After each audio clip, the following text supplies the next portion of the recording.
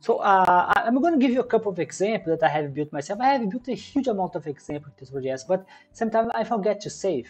I forget to save the files and I lose the file and so on. But some of the file I was able to find around here on my computer. This one is very interesting because that's a pre-trained model. It's from a book that I was reading. I'm going to give the reference on the end.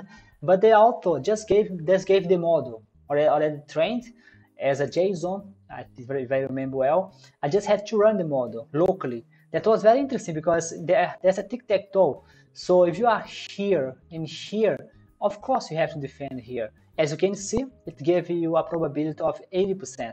All the output of this model, they are like this, from 0 to 1. So the output is almost 80% that you should defend. I mean, that's okay. It's quite cool that the model was able to see that you should defend.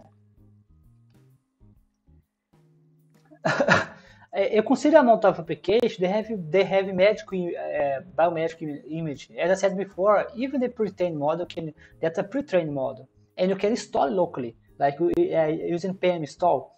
And the accuracy was very high, like almost 100%. That's a dog with the t-shirt, and the model was able to detect that there was a dog instead of making a mistake that was a person. Then you can have several examples in which you try to put a square on the face of the dog.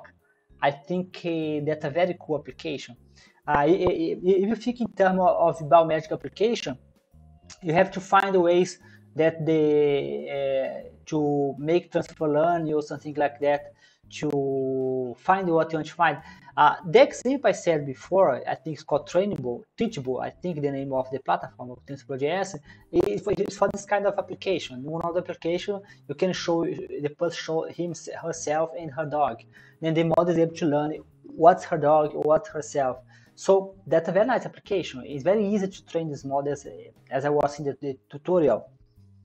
On this other example as well, the model is able to say that it's a truck. See that those are pre-trained models. The models that you just call, you have the image, you call API, the API gives the response. You don't need to train it. That can be available on your website without too much difficulties, which is quite interesting when you think about it. There are several options.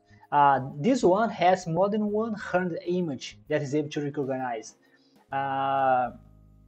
You can find others model on the hub, on the TensorFlow.js hub, which is a very interesting set of a place in which you can find models and so on for you to test.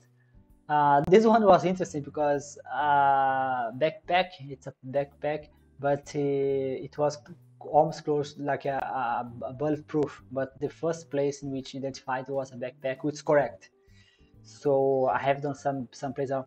I've had this application I was playing around. I even have a course on Udemy. If you're interested, I have a course teaching how to build this model. It's for detect online comment moderation, when something is offensive, what's not offensive. So the model is able to learn. Sadly, different from ChatGPT, which ChatGPT also can do that, but this case specifically just in English.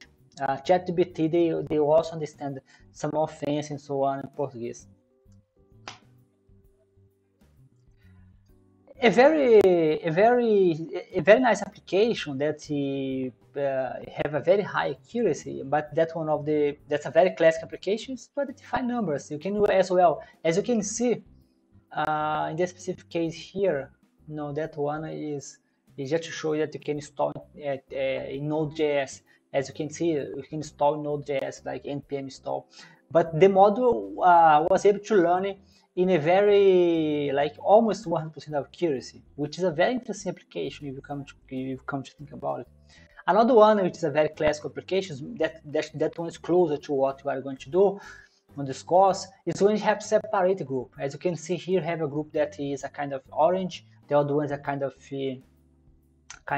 blue, and they have to separate which group. The result here was quite good as well.